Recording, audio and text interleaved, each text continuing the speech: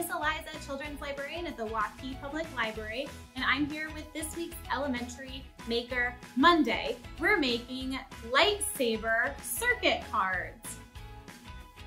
So October is Star Wars Reads Month, and all of our maker crafts this month are going to be Star Wars themed. So for this craft and activity, you're going to need the template for a card, and we got this one from Left Brain Craft Brain, which is an awesome site with a lot of cool STEM activities.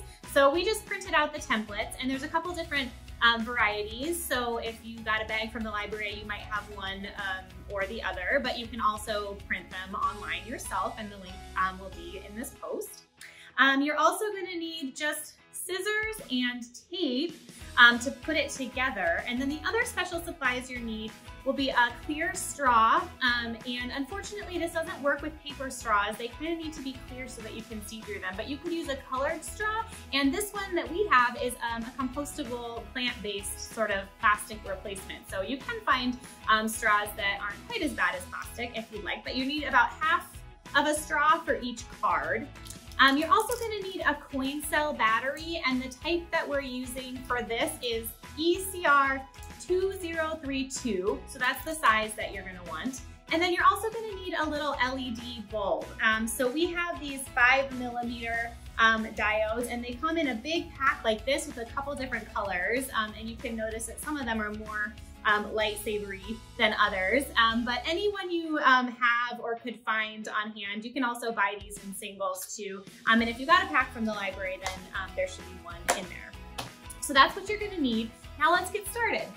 So to begin your cards, you're just going to want to pick your template, and I'm going to choose the dark side one because I happen to know that I have a red LED that I pulled out. So you're going to start just by folding it in half to make the card itself. Go.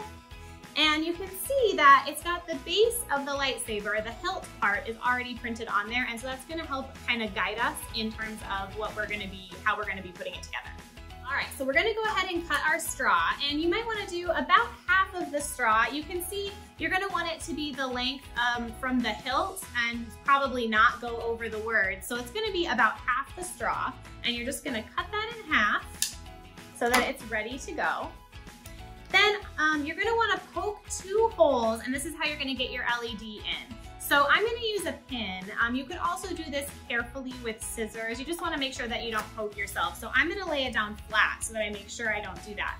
And you're just going to poke 2 holes a couple millimeters apart right at the top of where the hilt is. So just 1 hole, 2 holes, maybe make them a little bit wider, wiggle it around in there.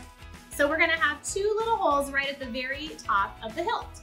So now we're going to put our LED in, and you can see that the LED light has 2 prongs. The longer prong, one's a little bit longer, we'll maybe zoom in on that. One's a little bit longer, and that one is the positive contact. The shorter one is the negative contact. So you're going to go ahead and put the 2 prongs through the 2 little holes that you made with the light part on the outside. And then when you flip it around to the inside, you'll notice that you've got this longer prong, the positive contact, and the shorter prong, the negative contact. If you flip it back over to the front, then you're going to kind of set this in place before you complete the circuit by adding this straw right on top of where your light is. And then you're going to tape it down towards the words. So further away from the hilt and where the light source is, you're just going to add a piece of tape up towards the top. And mine is still a little long, so I'm just going to clip the very end of the lightsaber off. So now you've got the straw taped down and kind of going over that LED, and then there's the hilt printed. And then if you flip it open, you've got the 2 connectors, and we're going to go ahead and complete the circuit now. All right, so when you take your battery, you're going to notice that there's the front side, and if you're using the ones that we had in our kits from the library, it's going to have a plus symbol right on the front of it.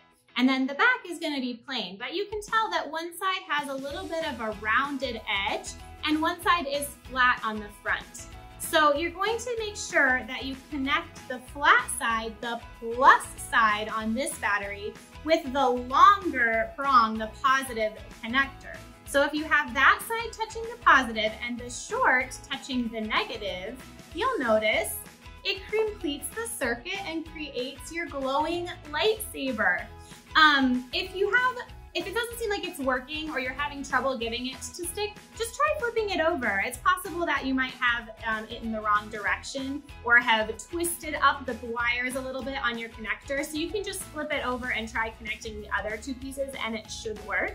Once you have that in place, you're gonna wanna go ahead and tape it down so that it can stay glowing. Otherwise, you have to hold it the whole entire time.